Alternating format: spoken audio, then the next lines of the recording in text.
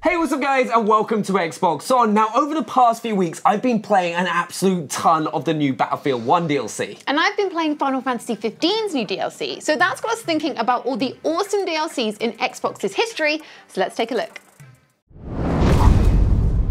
Now, Battlefield 1's They Shall Not Pass DLC has only just come out, but I can safely say that these multiplayer maps are better than the majority of the originals. There's two brand new operations, including Devil's Anvil, which is purely infantry combat. So if that's what floats your boat, you don't have to fight your way through Ballroom Blitz and an army of tanks to make it to the Argonne Forest for that infantry-only fight that you're really looking for. Though, if you do feel like having an all-out tank battle, the Beyond the Marne operation is perfect, as you can almost fit your entire team in tanks. Yep, your entire team in tanks. Not only do I feel that the new operations deliver some of the greatest experiences that I've ever had in Battlefield, they've also done an awesome job on some of the new modes they've added, like Front Lines, which help to constantly force both teams into close proximity of each other for all-out carnage. New weapons have also been added, which you don't have to rely on luck to get your hands on, but instead just completing some in-game challenges, which take no time at all.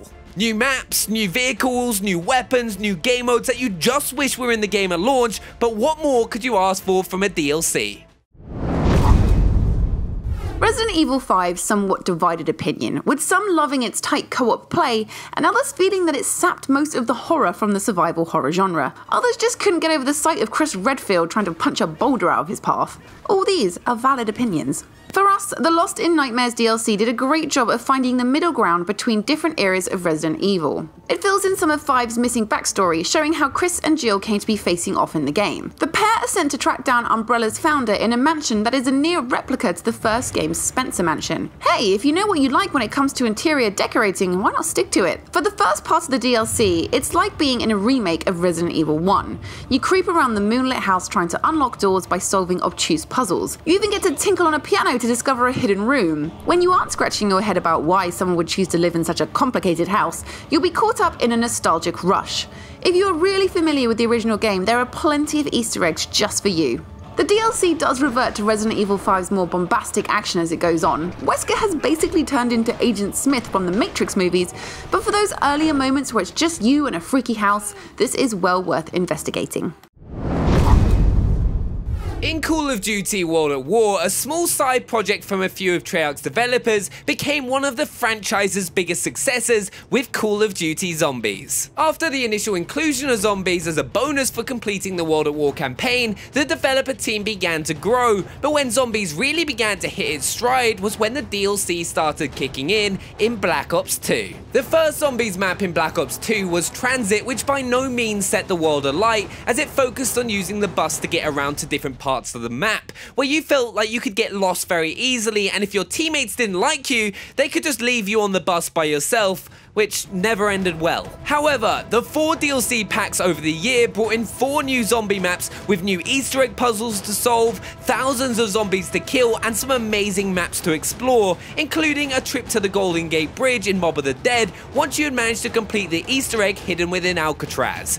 But what I love most about the DLC, which just made it better than the original map, is that each DLC helped to build on the story hidden within Zombies by completing the Easter eggs and unlocking secret cutscenes and much more. Sadly, the Zombies storyline all came to an end at the end of Black Ops 3, so it'll be interesting to see what Treyarch end up doing next. If you've recently come away from Final Fantasy XV feeling lost and desperate for more, then the upcoming series of DLCs should put a spring back in your step. Each episode will take a closer look at one of Noctis's pals, allowing them to take the centre stage as we delve into their backstories and flesh out their characters a little bit more. If Noctis didn't quite win the place of best boy in your heart, then fear not, because Gladio is the first of the 3 and his story actually fills in a big gap from the main game. If you cast your mind back to chapter 7, Gladio takes off for a bit after an embarrassing defeat. He comes back a bit later all scarred up, but doesn't really divulge what happened to him. Well, fear not all you curious cats, because the DLC allows you to play through what that sneaky Pete Gladio was off doing.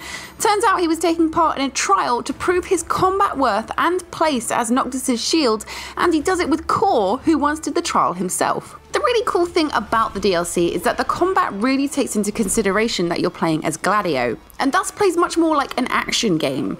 You'll need to block at a second's notice while also raking in big combos for impressive damage hits. You'll also be able to use Gladio's brute strength to pick up stone pillars and batter enemies with, which is strangely satisfying. As you progress through the trial, you'll be pitted against increasingly hard monsters, ending with a fight against Gilgamesh, a reoccurring presence in the Final Fantasy world. After you take him down, you'll be gifted with a Genji blade weapon and the Dual Master Art skill, which you can take with you into the main game, so there's a nice little reward at the end of it all. There's also a time attack mode where you can battle to reach top of the leaderboard. Plus, at the end, we get a sneak peek at the next DLC, which will focus on Prompto. Ah, now there's a best boy if I've ever seen one.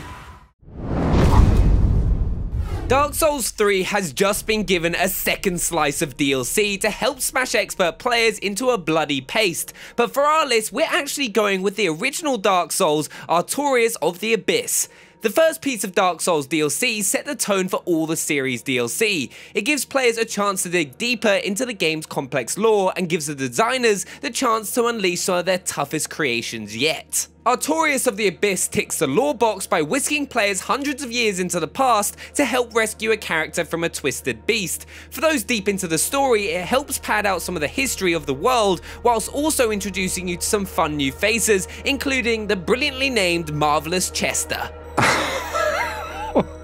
But the real hook are the DLC's incredible bosses, some of the toughest and most satisfying fights in the entire series. You get to fight a brave knight who attempted to complete your same mission before being corrupted by his quest. He hits hard and fast, but there's huge satisfaction in learning to read his moves and start dueling with him properly. Manage to survive this brutal encounter and you get to fight a freaking dragon. Good luck with that, by the way, and whatever the hell this thing is meant to be, I have no idea. If you get through all this lot, you have proven yourself to be a true Dark Souls master. Now it's time to try it all again on the even harder New Game Plus. As the game says, prepare to die.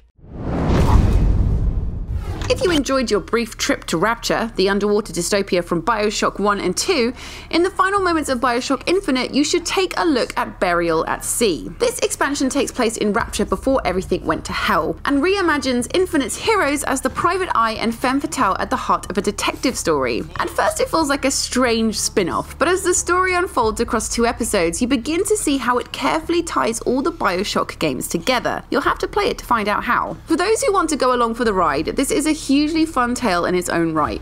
Getting to explore Rapture during its glory days is a treat, with loads of fun nods and references for fans of the series. It also really captures the mood and atmosphere of the film noirs with some cute twists, such as flame plasmids used instead of lighters, a great touch. As an actual game, things get a lot more interesting in the second chunk of the story, where it shifts into a stealth-like experience. Trying to sneak Elizabeth around guard patrols, creeping along soft carpets in order to knock out enemies, and using sleep darts to take down larger groups gives Burial at Sea a really different rhythm to the guns and magic of the main game. Of course, those options are still there, but it's much more fun to try and master a new style. You'll probably need a notebook and pen, not to mention a degree in quantum physics, to fully understand how everything connects. But isn't it about time we gave our brains a workout? If you're a fan of Ken Levine's Wonderful World, you'll have to revisit Rapture. Rockstar have always delivered on great DLC, with both The Lost and the Damned and The Ballad of Gay Tony adding loads of great content to Grand Theft Auto 4. Gay Tony very nearly made our list as it rediscovers the sense of silly fun that is slightly absent from Nico Bellic's Tale of Revenge, but at the end of the day nothing can quite compare to the magic of Red Dead Redemption's Undead Nightmare. The idea of turning a Wild West simulator into a zombie action game may sound dumb on paper, but the game is so much fun to play. The dead have risen from the grave, giving John Marston a reason to tour all those familiar locations from the main game and clearing them out of zombie hordes. It's great to meet all the characters you've grown attached to and seeing how they are holding up against the undead. The answer for most of them, not well. There's an absolute ton of stuff for you to do, from clearing out settlements, to meeting freaky strangers in the wilderness, to finding loads of new side quests. You also get to hunt and catch the 4 horses of the apocalypse, amazingly powerful steeds that grant extra bonuses once you manage to tame them. It's not as long as the main game, but it moves at a great pace and is never boring. But the real highlight has to be shooting the zombies. Red Dead's combat was pretty great to begin with, but adding the ability to make heads explode and it raises to another level. I particularly like the blunderbuss weapon you unlock for helping Nigel West Dickens. One shot from this bad boy turns any enemy into a cloud of gore. Needless to say, if we don't get a zombie outbreak in Red Dead Redemption 2, we will be very, very sad indeed. We were torn about which DLC to include for The Witcher 3 Wild Hunt. The wizards at CD Projekt Red have cooked up 2 incredible slices of DLC, both of which are must-play games. Hearts of Stone tells the story of Geralt's battle with a mysterious stranger who tricks him into a series of seemingly impossible goals. It's an amazing tale with some of the game's best writing, worth playing just for the scenes where Geralt becomes possessed by a randy ghost. But as good as it is, we're actually picking Blood and Wine for our list. This second expansion took Geralt to a whole new region, the gorgeous summer land of Toussaint. If the main game is set in the grim reality of medieval times, then Toussaint owes more of a debt to fairy tales. It's a world of romance and Disney-esque castles. Obviously, Geralt sticks out like a sore thumb. There's a huge amount of fun to be had watching our grumpy Witcher negotiate the royal court and its legions of prissy knights. Yes, there's the more pressing matter of someone or something eating the local population, but that's merely one small part of this huge new kingdom. There are giant monsters to slay, new Gwent decks to build, and acres of countryside to purge of bandits. Personally, we were much more interested in taking possession of our own vineyard and slowly doing the place up. Yes, it'll take some scrubbing to get all that blood out of the courtyard, and there's a small matter of the vampire in the basement, but whatever it takes to get your foot on the property ladder, right? More than anything, it's just a huge pleasure to be exploring such a bright and colourful land after hundreds of hours of mud and rain. Okay, so Toussaint is deeply rotten under that beautiful skin, but that doesn't prevent our hero from enjoying a much-deserved holiday. So there we have it. Let us know what your favourites are in the comments below, and if you're new to the channel, hit that subscribe button so you don't miss out on any future videos. And don't forget to smash that like button if you enjoyed this video, and to check out last week's list show whilst you're at it. We'll see you next time. Bye. Bye.